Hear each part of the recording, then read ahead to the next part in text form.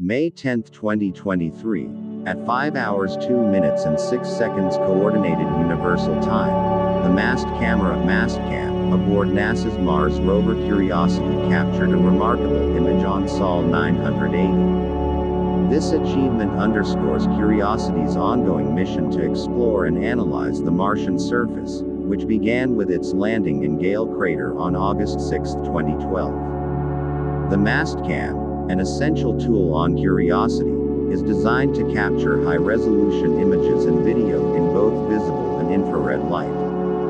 This dual capability allows scientists to examine the planet's terrain, weather conditions, and geology in unprecedented detail. The camera system consists of two camera assemblies, Mastcam 34 and Mastcam 100, which have 34mm and 100mm focal lengths, respectively.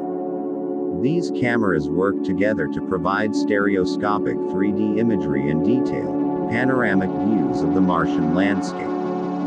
The image from Sol 980, like many others taken by Curiosity, contributes to a broader understanding of Mars' geological history and climatic evolution.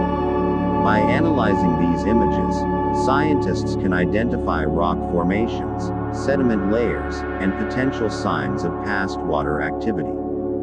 This particular image likely showcases the rugged and varied terrain of Gale Crater, including its rocky outcrops, sandy dunes, and the slopes of Mount Sharp, the central peak within the crater. Curiosity's mission aims to assess Mars' habitability, study its climate and geology, and gather data for future human exploration.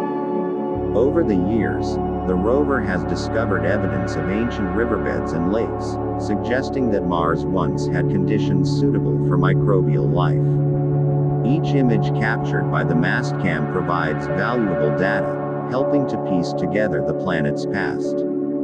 As Curiosity continues its journey, the images from its Mastcam not only fuel scientific discovery but also inspire the public, offering a glimpse into the alien yet familiar landscape of our neighboring planet. These visual records are crucial for ongoing research and for planning future missions, including those that may eventually send humans to Mars.